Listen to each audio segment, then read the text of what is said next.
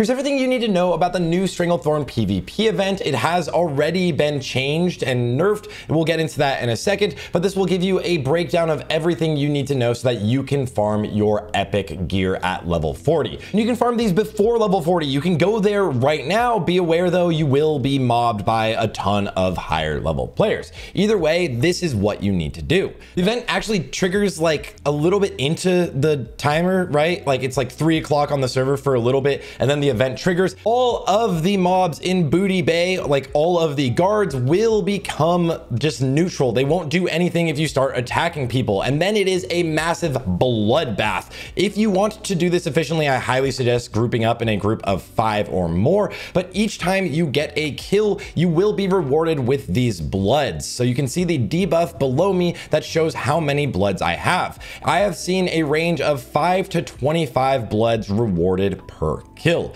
And once you reach 255, this is the maximum, you will need to turn these in, and they will be translated to blood coins. And these will give you a rate of 1 copper coin for every blood you turn in. 100 copper coins turns into a silver coin. 100 silver coins turns into a gold coin, which will then buy you the mount. But most gear just requires 5 to 15 of those silver coins, meaning you actually don't need a ridiculous amount if you want to buy your epic gear at level 40. Whenever you die, there is an NPC called the Chain Spirit. There is a ton of these all around the zone, and there's a ton more actual graveyards or spawn points you can get around the zone instead of the normal graveyards. But if you talk to the Chain Spirit, they will resurrect you at max HP instantly. You'll have full mana, full HP. You won't have your pets back, and there's a few other things, but the original version of this on launch actually released you being just farmable by everyone. When the game actually launched this version of the STV event, everyone just sat in front of the graveyards and just killed people on repeat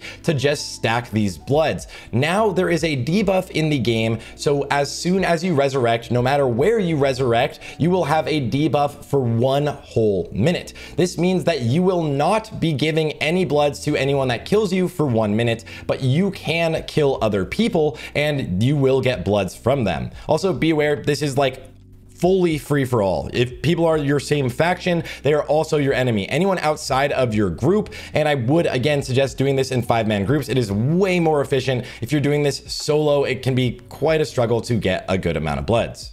Now, as soon as you're getting to that 200 mark of the bloods, or as high as you even want to go, we're gonna want to figure out where one of the altars of the Loa are. Here is a map on the screen right now, and if you open up your map, you will see all of these altars. All you need to do is run near one of these altars, and you will actually drop all of your bloods and they will be converted to coins. It is literally instant. All you need to do, just run near them and then you're good. You can actually find people a lot of times farming these altars. There are usually groups stacked around them, so be aware. You might need to stealth or get to them in any way you can, but once you get there, you will have refreshed all of your bloods and now you can go farm more. Now, because of the 1 minute debuff that they added into the game, you want to always notice if someone has this on them, because if you just take them down right away, you won't get any rewards. There is also a world boss in the game named Kadumu. You see him right now. Whenever you are near him, he will give you a buff that will allow you to receive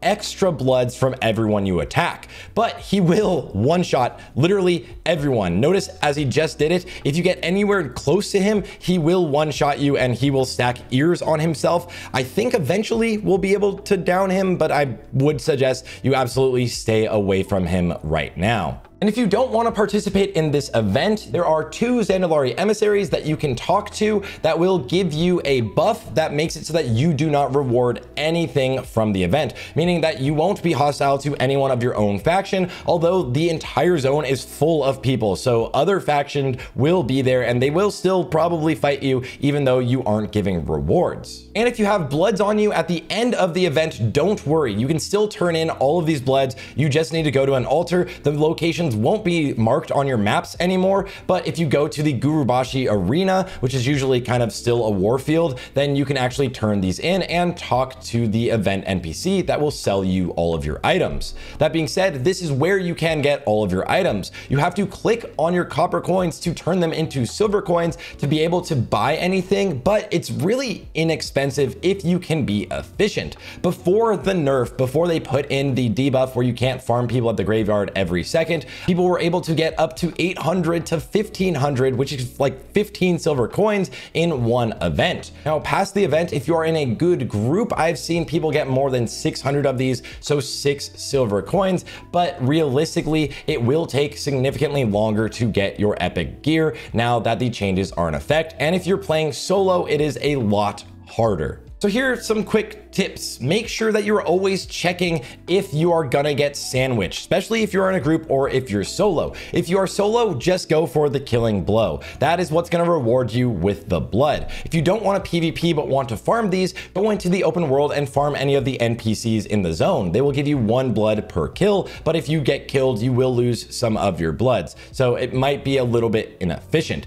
If you are in a group, try to coordinate and cut off a choke point. Don't farm a graveyard because all of those people will just fight you, but they will not reward you with anything. They have the 1 minute debuff, which is really, really long. If you are a little bit away from the graveyard, somewhere like a choke point on the road, then you can intercept people or interject with people that are already fighting and take them all down. Of course, you want to nuke healers as fast as you can and kind of defend your back line, but also be really, really afraid of these 3 classes: Boomkins, Shadow Priests, and Beast Mastery Hunters.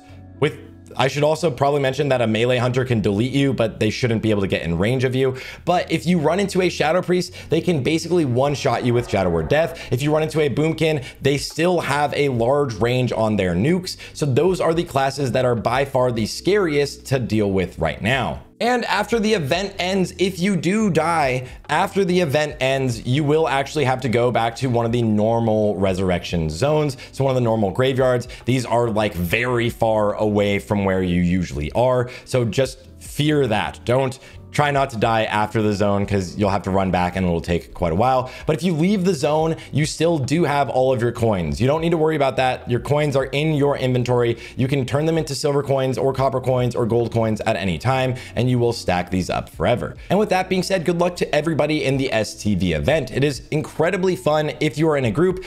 Probably really frustrating if you're playing solo, and honestly, I think we're gonna see some more changes coming to it this week, which I'll try to keep you all updated to as soon as that happens. If you like this and want to help me on my journey to 100,000 subscribers, please subscribe to the channel. I love you guys. Yeah, have a good weekend. This has been such a fun launch, and I'm very curious to see what everyone's having fun with and experimenting with and what the changes will be next week. All right, bye.